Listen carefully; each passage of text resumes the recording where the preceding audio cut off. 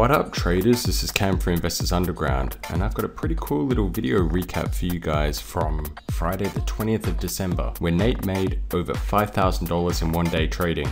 And the reason this is such a cool recap, in my mind, is because Nate makes a trade that is a little bit less conventional than his normal kind of trading style, where he took an intraday long of a stock from the OTC markets. Nate goes over how to trade OTCs, pump and dumps and penny stocks in chapter 8 of his latest DVD, Textbook Trading Setups. And for a full hour, he goes into detail about what to look for, who to follow, and what to watch out for at the same time. You can contact me at Cam and Investors Underground if you want more information on specials for Investors Underground or the latest DVD, Textbook Trading Setups.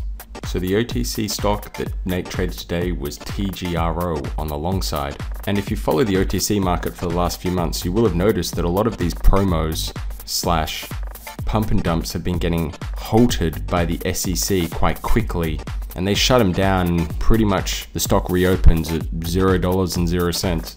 A few of the notable ones in the last 6 months have been BIZM, MDDD, LIFS, and PCWT. All of them been halted and all of them will pretty much reopen at zero. So TGRO fits in the same kind of basket as shady kind of penny stock that's being promoted. However, the SEC hasn't intervened in this one yet. So if you check it out on the daily, it ran from roughly 20 cents up to 50 cents, and it looks like it was coming in, and I guess that would have attracted a lot of shorts into this. And you have a look at the daily pattern, it's almost like a rounding top on the short side.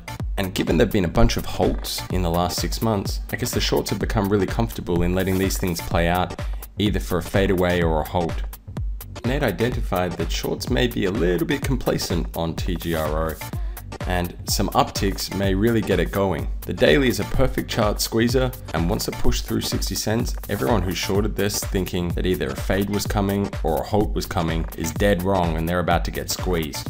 So Nate was looking for the opportunity to get long intraday for that squeeze.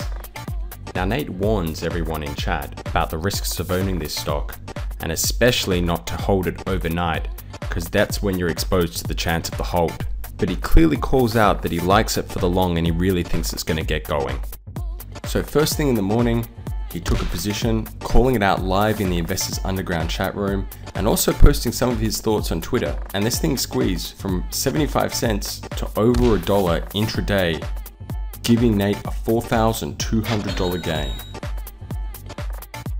I do videos daily, so if you want to see more recaps like this and trading lessons, gotta subscribe to the YouTube channel. You can do it as easily as this. This has been Cam for Investors Underground. Good luck trading.